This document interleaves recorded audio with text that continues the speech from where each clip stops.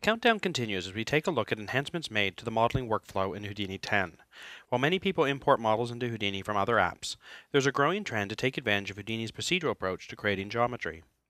Based on user feedback, these improvements will increase productivity and allow modelers to do more of their work right inside Houdini. First new tool is Edge Loop, which makes it easy to break up a model using edge loop cuts.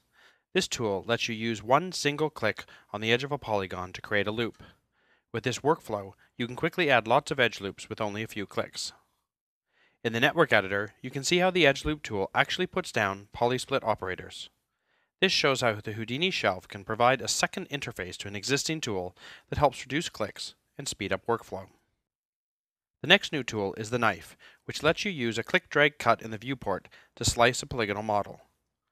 Once you release the mouse button, the model is sliced into two connecting pieces. After the model is cut, a handle is provided which you can use to adjust the positioning of the cutting plane. By default, both sides of the model are kept, but you can also choose to only keep part of the geometry by setting the keep parameter. Now part of the model has been cut away.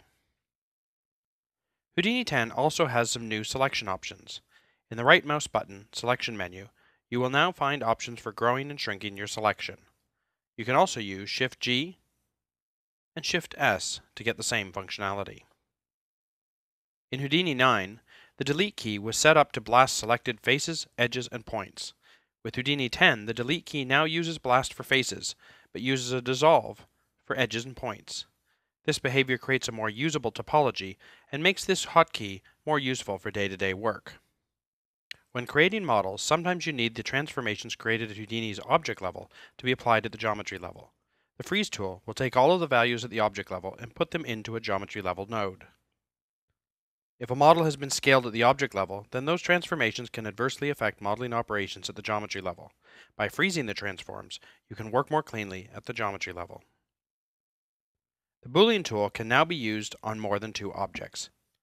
In the network, you can see how this creates a chain of cookie stops that intersect by default. You can change the kind of interaction to get any shape you need.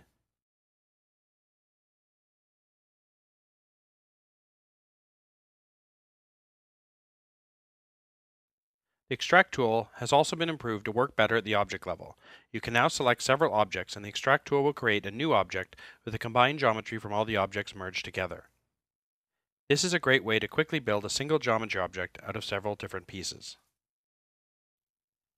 These little workflow improvements can make a big difference in production and demonstrate the commitment SideFX has to helping customers in all areas of the pipeline.